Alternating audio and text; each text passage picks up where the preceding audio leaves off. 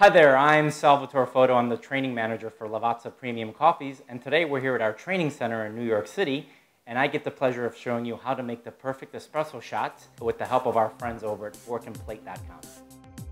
So, when talking about how to make a perfect espresso, it all begins with the grinder.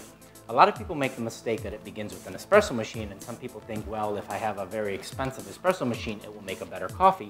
Where actually it's false, because it all begins here. As you can see, the grind has to be a perfect consistency, whether it be not too coarse or not too thin. The difference is this: if the grind is too coarse, what will happen is the espresso will flush out, and you'll get a very, very weak crema, and it'll be under extracted. If the espresso grind is too fine, what will happen is the espresso will drip, drip, drip out, and by the time you get a 1 ounce pour, the espresso will be black and be very bitter and acidic. So to guarantee ultimate freshness, I like to buy my beans whole bean and then grind them myself. Now, very important to keep in mind when you do grind, you want to grind enough for 1 to 2 days worth, not about a week's worth.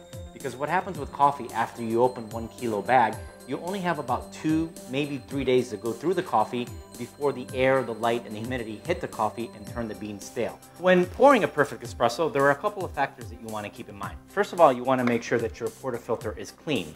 Simple by doing this and rinsing the portafilter, making sure you get the excess espresso from the old stuff out.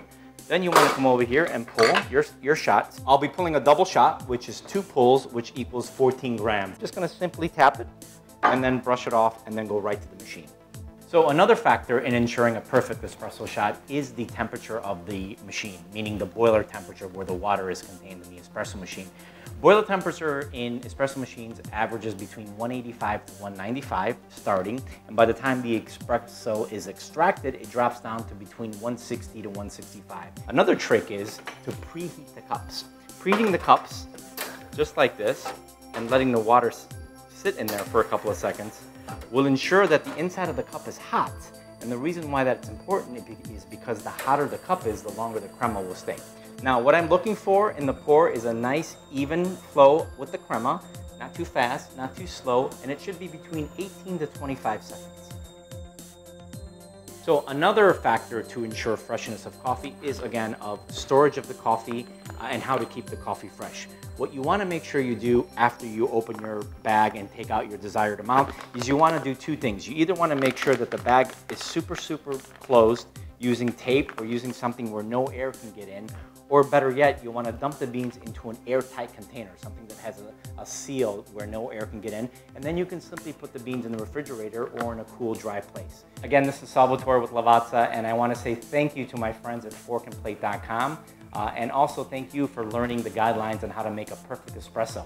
Now, every time you have an espresso at your home or at your local coffee shop, you can enjoy the true quality of what an espresso should be.